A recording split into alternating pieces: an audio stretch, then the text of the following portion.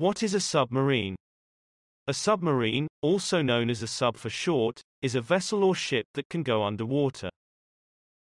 Submarines are used by military and scientists.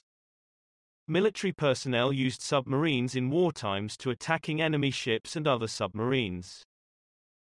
Scientists send submarines under the water to explore our oceans.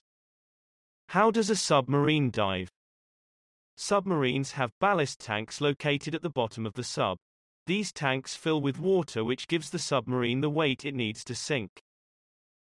How does a submarine resurface? When the crew want to surface, they push the water out of the ballast tanks and allow them to fill with air, which lightens the vessel enough for it to float. What are the parts of a submarine? First, ballast tanks, which allows the sub to dive and surface. Second, engine, which allows the sub to move through the ocean.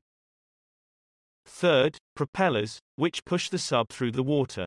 Fourth, equipment, which used to find the way through the ocean. Fifth, crew, people on board to control the sub. Did you know, the submarine was first invented by Dutch inventor, Cornelis Drebbel in 1620. He built a leather-covered rowboat that could reach a depth of 4.5 meters. Here is a fun fact. In comparison, current nuclear submarines can dive to a depth of approximately 300 meters. So what did we learn? Let's try a quiz.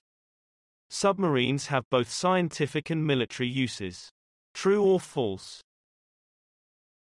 The answer is true. Both scientists and military personnel use submarines.